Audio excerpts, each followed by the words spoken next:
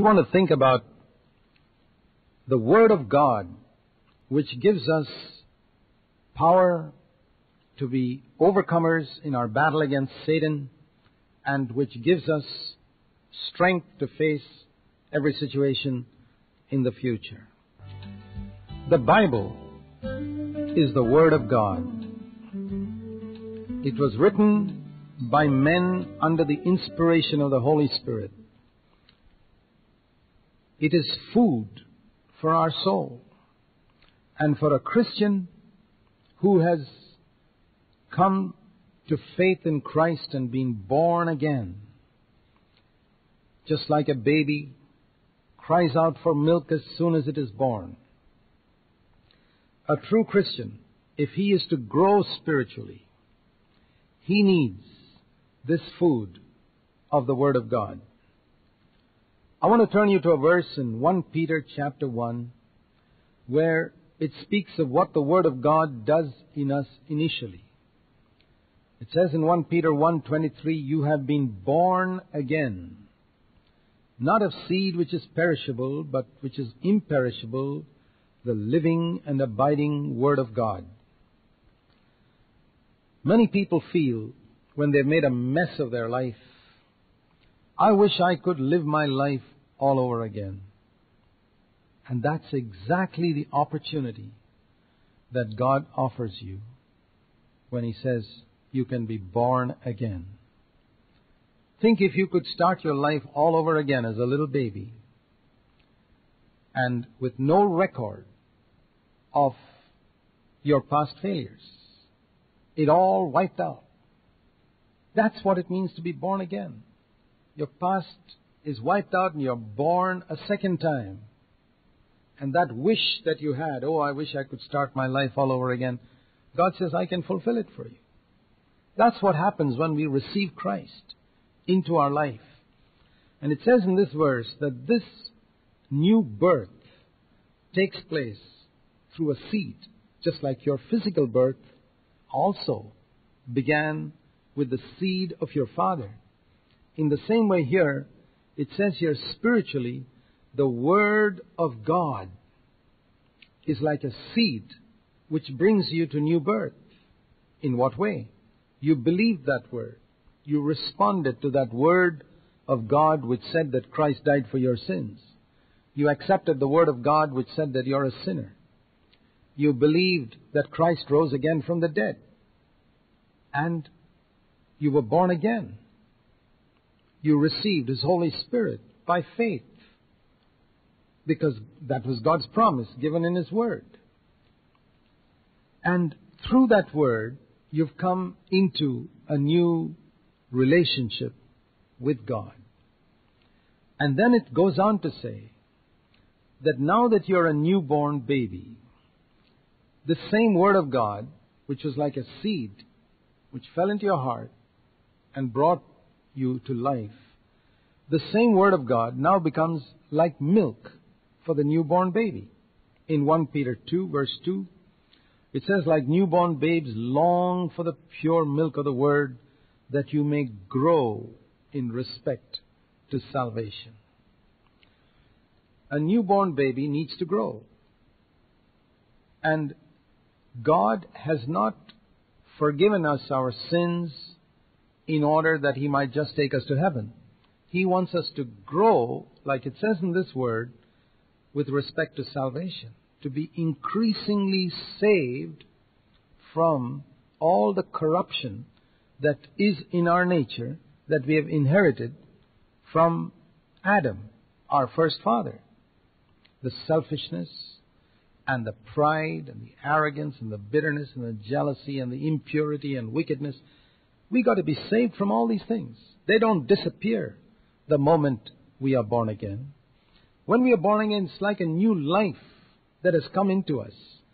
And that life has got the potential to overcome all these evil habits. But we must grow. You know, like a little baby, when it's born, it has the potential to become a muscular giant. But it's not going to grow into that if he doesn't eat its food or drink its milk. It has to be fed and it has to eat its food in order to grow. And this is the mistake that many Christians make. They think once their sins are forgiven, they've received the Holy Spirit, that's it. There's nothing more. Well, there's a lot more. You're just born. Can you say once a baby is born into the world, that's it? There's nothing more for the baby? Well, that baby will die if you just leave it like that. In fact, one of the first things that a baby does as soon as it's born is it cries. From the very first day, it longs for milk. There's a tremendous cry. You've heard babies screaming for milk. That's the way a true Christian cries out for the Word of God, for God to feed him through His Word. Now, if a baby does not cry out like that, we could say that baby is sick or it's about to die. Healthy babies will always cry out for milk, all the time. And a healthy Christian is one who's crying out for God's Word to feed him. It says here, as newborn babes long. There must be a tremendous longing in us for the milk of the Word of God. The Word of God is milk that helps us to grow to salvation. In the beginning of the Bible, we see a beautiful picture of this. In Genesis chapter 1, we read of the earth being in a chaotic state. The Bible says the earth was formless, empty, dark. And that's the condition of humanity, away from God also. Formless, empty, and dark. That's what we were when we were in sin. And how did God change this chaotic, formless, empty, dark world and make it into such a beautiful world that at the end of Genesis chapter 1, God says, this is very good. How did God do it? You see two things. It's very important for us to see it. In Genesis chapter 1 and verse 2, first of all, it says, the Spirit of God moved upon this earth. All of God's work begins with the Holy Spirit moving upon a chaotic situation and trying to redeem it, trying to solve the problem. But that was not all. We read a second thing. The Word of God went forth. The Spirit of God moved and the Word of God went forth. These two always work together. The Spirit of God and the Word of God. And what did the Word of God say? Let there be light. That was a word. And as soon as that word went forth from God's mouth, light came. Again we read the Word of God saying, let there be an expanse in the midst of the waters. And the heavens were created. And then God said, let the waters be gathered together and let the dry land appear. And the earth was made. And so we find that every time a word of God went forth, on the first day, on the second day, on the third day, something happened. Something of the chaos was changed. The whole earth was not changed in one day. It took 6 days. Not because God takes time. God could have changed it in a moment. He could have made the whole earth beautiful in one moment, with one word. But He's trying to teach us something in the very first page of the Bible. And that is, God works in our lives slowly. Day by day by day. Each day, He wants to do something in us to remove the chaos, to remove the darkness, to remove the shapelessness, the unChristlikeness in our life. In the New Testament, in 2 Corinthians chapter 4 and verse 16, it says, our inner man is being renewed day by day. On the first day there should be a change. On the second day there should be a change. On the third day.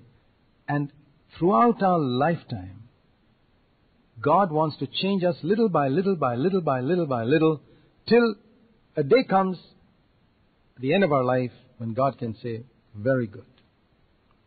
I've been able to complete my work in this man. Now the sad thing is, with many Christians, that doesn't happen because they don't respond to God. You see, in Genesis chapter 1, when the Word of God went forth, the earth responded. And so something happened. And so if you respond to the Word of God as it comes to your heart, something will definitely happen in your life.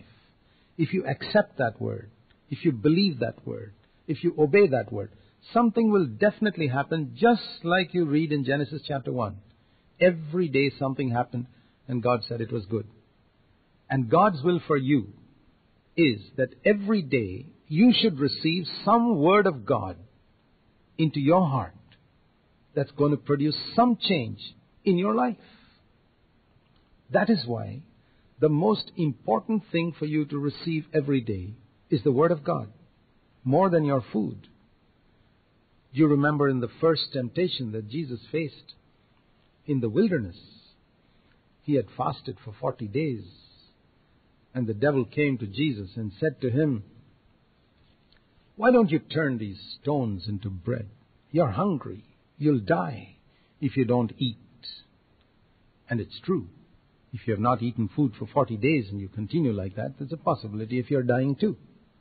But Jesus replied saying, and I want to paraphrase his words in Matthew chapter 4, verse 4, what Jesus was saying to Satan was, it's more important to receive the Word of God than to eat food. Have you read that word? Man shall not live by bread alone, but by every word that proceeds from God's mouth. What he's saying is, it's more important to receive the Word of God than it is to even eat food. Now, how many Christians are there who believe that? Who believe that it is more important for me every day to receive the Word of God for my soul, for my spirit, than it is to receive food for my body. We all know the value of food for our body. We know that we will not grow, and we enjoy food. We enjoy good food. Why is it many Christians don't enjoy the Word of God like that? Because they have not understood its value. You know, like little children sometimes. Little children don't understand the value for food. You tell them to eat, they don't eat. You tell them to drink milk, they don't drink milk. And sometimes father and mother has to force them. It's like that with many Christians. But once you understand, the Word of God is the thing that can make you grow, that can make you strong, that can make you overcome Satan. If you submit to it, your life will be transformed from chaos to beauty. It can change your whole life if you begin that habit from today. Will you make a decision today to read the Word of God, believe it, and obey it every day?